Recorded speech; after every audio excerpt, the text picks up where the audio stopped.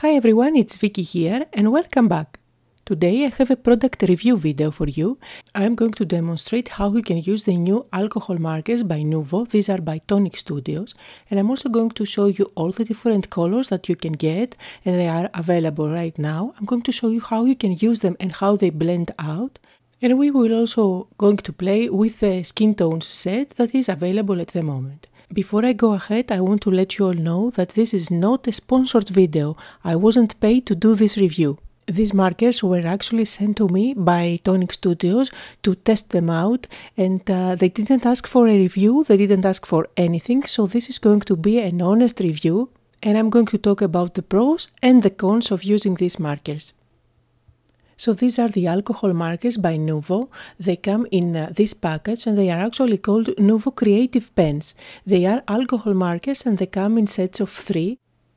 So in every set you get a darker, a medium and a lighter shade of the color, which makes your job really easy since you don't have to look for matching colors to blend. I'm going to take these out of the packaging, and I really like the packaging that just because at the back you get these color swatches along with their numbers, and if you want to know which marker goes with which set, it's nice to hold on to this packaging so that you can reference it if you need so. And later in this video I'm going to discuss a little bit on how I'm going to store all these swatches. Now let's take a look at the marker. As you can see, it is tapered, so when I let it on my table, it doesn't roll.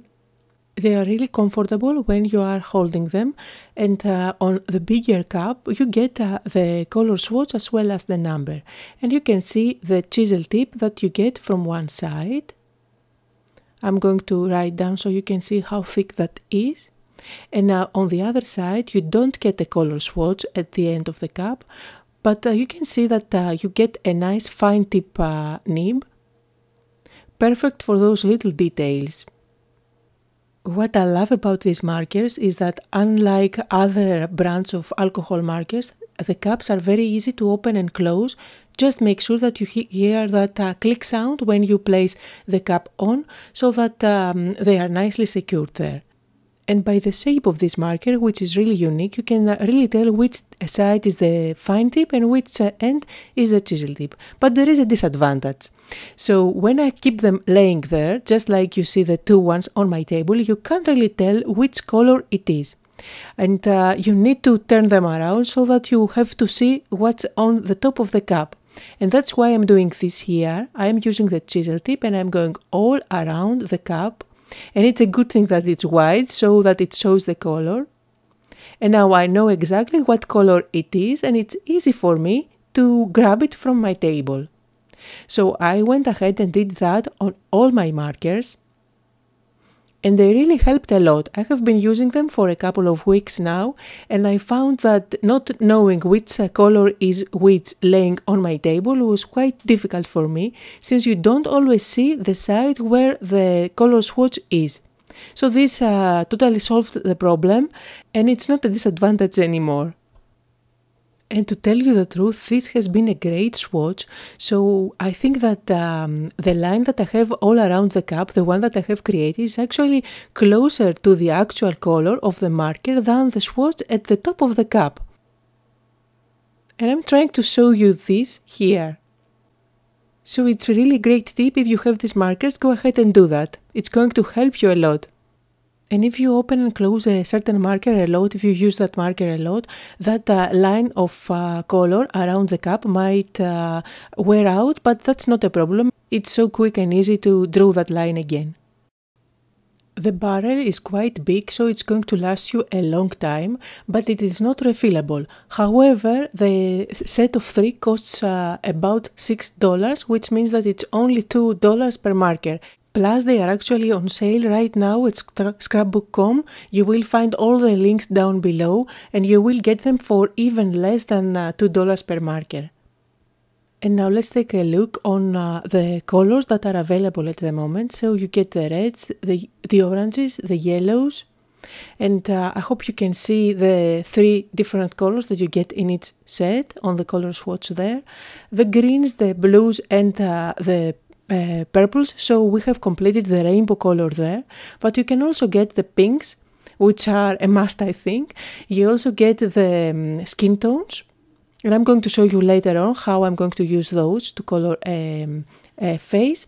You get the browns, the greys, and these are all 10 different sets, which means 30 different colors. And there are actually 2 more sets, the one that gives you the black, the grey and the blender. So the blender is the one that helps you push the ink around, and you also get this shadow, as they call it, grey, which is great for creating outlines around your images that makes them look dimensional, really. And finally, there is this set. This is not an alcohol marker set. This is actually water-based, and they have the exact same design. And as you can see, I have already made my swatches on their caps, and they are metallics. So you get a gold, a silver, and a copper. But in these barrels you get a different nib. So instead of a chisel tip, you get a bigger brush on one end and a fine tip brush on the other. So I'm going to open this up so you can see the comparison. But this happens only for the metallics, the set with the metallic markers. And again, remember that these are not alcohol markers, these are water-based markers, only for the metallics set. And you can see the thickness of the 2 nibs here. So now I'm going to put those aside, and I'm going to show you how I'm going to store all those packaging swatches that I want to keep with my markers. And the idea here is to actually make these smaller so they don't take as much space as they are now. I'm just going to cut out below that swatch line. And the good thing is that when you turn it around, you will see the exact same swatch line, but again with the numbers. I am going to repeat the same process for all the rest of the packaging, and then I'm going to use this ring binder and put everything together. Now, if you don't want to hold on to that packaging, you can create your own swatches, just like I'm doing here.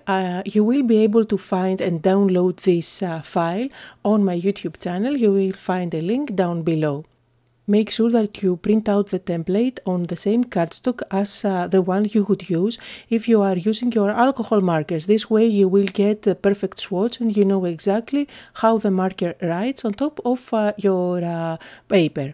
Now, there are actually 30 different colors, plus the shadow one and the blender and the black. And I'm not counting the metallics at all, since they are not actually the alcohol markers. And just because there are only actually 30 different colors, you don't get that huge range of colors as you would get with Copics or with Spectrum Noir markers, which is an advantage if you are a beginner actually, because you don't get overwhelmed with all those colors so that you don't know which ones you get.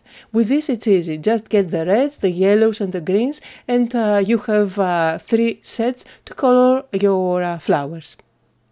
And as I was swatching the skin tones, I mixed up the medium with the darker marker, so my swatch is not perfect there, but don't do as I do, do as I say. So when you are creating your own color chart, make sure that you are more concentrated and careful than I was. Anyway, I will continue. This is the shadow one, the black and the blender, which of course you can't see anything there. And finally the metallics. So I get the silver, the gold, and finally the copper. And these actually write beautifully on top of a darker colored cardstock. So I'm going to bring in this black one. And this way you will be able to see the shine. I'm going to catch the light for you. And these are actually great for many more applications than just coloring. And as you can see here, this is the jar where I keep the water when I am watercoloring. And I just wrote there hello with the gold one. And now let's put these markers into use. I have stamped this flower a few times, and I'm going to use colors from the same set just to see how they work together and how nicely they blend. So for this flower, I'm going to start with dark and move on to the middle color and then to the lighter one. Of course, you can start the other way around, color with the lighter and move all the way to the dark. They really blend beautifully, those red ones. They are gorgeous colors. I didn't make any particular effort to blend them. I'm not even going over the areas to oversaturate them, which is a great thing if you want to have a beautiful blending. But just by doing that simple coloring, it works great. If I was coloring an image for my card, I would definitely spend more time for this flower to deepen the shadows, etc., or to have more highlighted areas at the top. But even that quick coloring can show me that those three colors work perfectly together for a blending result. Now you see that in this petal I went from lighter to darker, and it worked beautifully as well. I am going to speed up the process, and I will continue using the sets, and I will talk over them as I am coloring so that you can see how everything works together and which sets have quite of a problem. So I'm going to finish with the reds, and the red set is perfect. I really love it. I love the colors, they are gorgeous and they blend beautifully. Now I will continue to the next one, and the next are the oranges. And I can already tell from the color chart that these are going to blend nicely, since they don't look as they have too many shades apart. Again, I'm not making an effort to overblend them, I'm not oversaturating the colors, and I don't go over and over an area again and again, but you see that it works great. Now let's move on to the yellows, and I have a little bit of a problem with the yellows just because they are very close to each other. The colors are just a shade away, which means that it's difficult for me to achieve shadow areas and lighter areas. As you can see, the petal, although I have used all three colors, it really looks flat.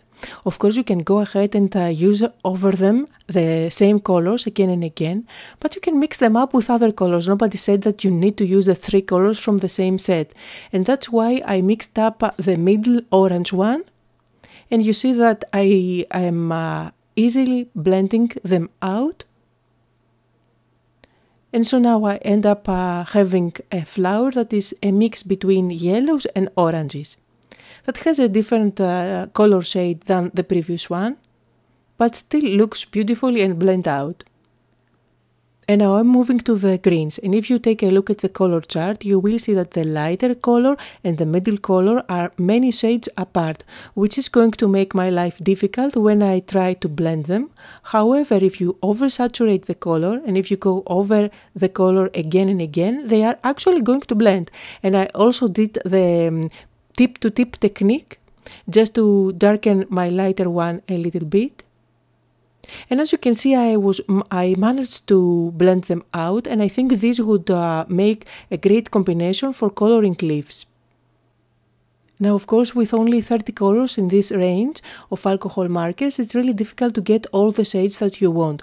But hopefully they will come up with more sets in an upcoming release, and then we can fill in the gaps that we might have. Now I am moving to the blues. I am starting darker to lighter, and you see that they blend like a dream. These are gorgeous colors, and I recommend this set for sure. I think that these are one of the sets that they blend beautiful together without any effort, like the oranges and the reds. And you will find that as the ink dries, the colors that you thought they didn't blend will blend beautifully. If you take a look at the green now, you will see that it looks perfect. Now I'm going to move on to the purples. And by taking a quick look on my color swatch, I thought that the middle color was a little bit off. However, as you can see in the first petal, it works beautifully, everything blends nicely, and I have a good transition. Now on the rest of the petals, I am going to try and omit the middle color to see the results. And I think purples work beautifully together, all in all, and that little flower looks perfect at the end. And I am leaving the whole video in so you can see the whole coloring and how the markers blend together. Now I am going to move on to the pink ones, and the pinks also blend like a dream. And you can tell just by looking at the color chart how nicely the transition goes from the lighter to the darker color.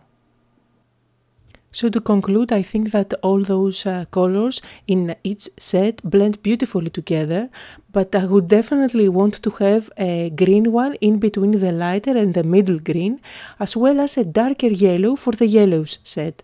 But even so, you can see that they blend beautifully together. I managed to have a beautiful result, so I'm really happy with all the 30 colors that are in the range. And of course you can mix up colors from different sets and create your own color combinations and not just the ones that I have on my flowers right now.